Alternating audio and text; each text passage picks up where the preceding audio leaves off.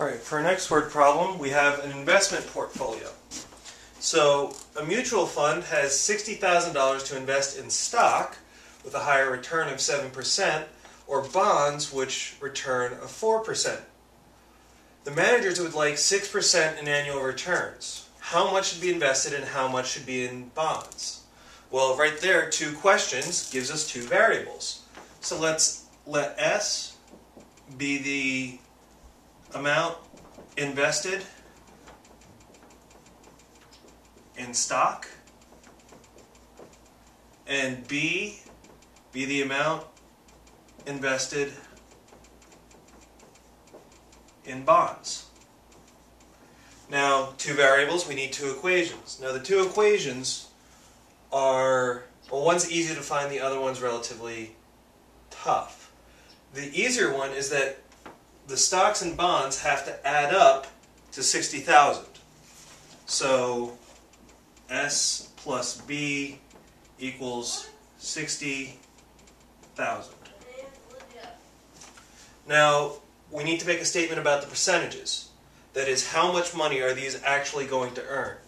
Well, the amount of money that our stock is going to earn, well, if we have S, number of stock, S times 0.07. 0.07S plus 0.04B, that's going to be the total return on our investment. Now, the stock managers, the mutual fund managers want 6% annual returns. Well, 6% of 60,000, 0.06 times 60,000. Okay, so it's really your choice as to which variable you want to solve for. Let's go for S in this case. S is equal to 60,000 minus B. I'm going to take this little piece. It'll be useful later. We're going to drop it into there. So we have 0.07 times 60,000 minus B plus 0.04B equals, and 0.06 of 60,000 is 3,600. So the investors are expecting a return of $3,600. So we multiply this out. 0.07 times 60,000 is 4,200 minus 0.07B plus 0.04B is equal to 3,600.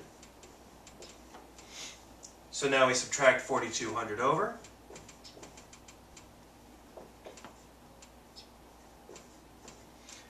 Combine like terms, negative 0.07 and 0.04 gives us negative 0.03B equals, let's see, that's negative 600.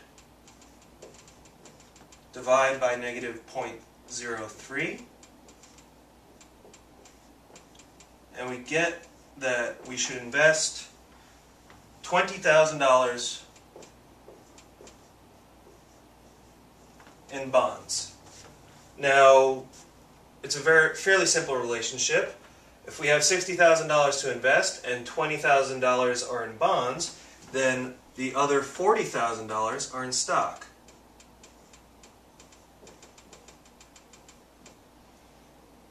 So 40,000 in stock, 20,000 in bonds, and we will get the appropriate 6% annual return.